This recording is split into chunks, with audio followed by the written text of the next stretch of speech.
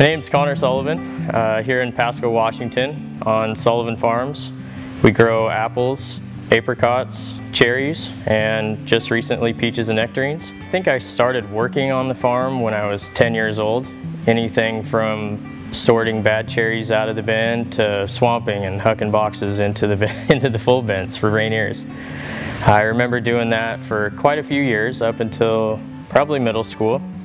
Then when I was about 15, I started driving tractor.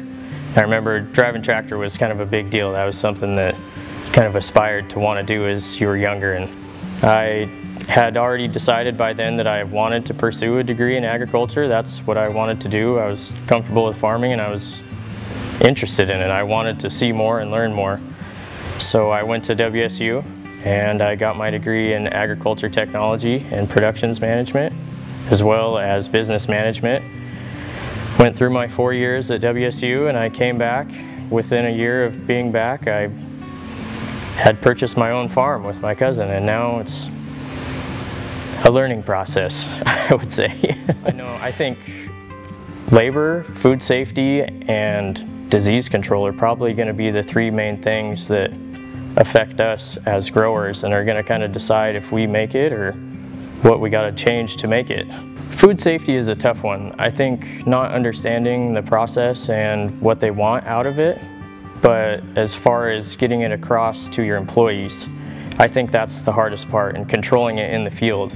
So it's important to take the time to teach them about that and teach them the right processes and how to go about things within the field during a harvest setting. Currently, we're transitioning our 60 acres of apples, apricots, peaches, and nectarines to organic. This is our first year of transitional farming and practices. Going into it, we did a lot of research on it. We knew, well, we kind of knew what we had to do. Now, after this first year, I can say we know what we have to do, and it's hard. It's a big change. I know the organic market is kind of a big deal right now. It's pretty huge on the consumer mind. Everyone is talking about organic food. That's what they want to buy when they go to the grocery store. They want to know what's been put on their produce, and they want to know how it's been farmed for the past year before they eat it. I think there's a lot of benefits. Well, as far as herbicides go, we're putting a lot less herbicides in the soil, which is hence increasing the biological activity in the soil, which thus far should help with the growth of the tree and producing. It's a little more input as far as foliar sprays, more than we've noticed or thought about, I guess. That's been hard for us, so we're trying to find different measures that we can use to kind of combat the different pests that we're dealing with and the different diseases. So right now, the first year of transition, I would say the first 3 years in your transition period are the toughest, because you're paying for putting in those organic inputs, but you're receiving back conventional prices. So the margin there is a little off. It's a little askew for the first 3 years. Hopefully we can continue with organic, and that's going to be how we farm from now on, and hopefully it works for us.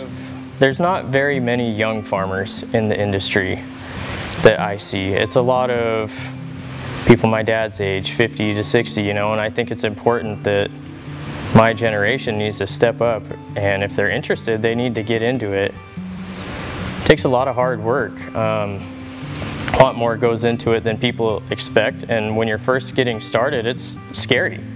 It's hard to think about, wow, I'm gonna buy this farm, like I'm gonna have all this responsibility now, and how am I gonna do that? And you gotta make sure it ends meet, and you can at least break even, and ideally you're gonna make some money. So I think the industry is huge. There's so many possibilities. You can be a grower, you can be a field rep, you can be in the chemical industry. There's so many different aspects of farming. It's not just being a grower.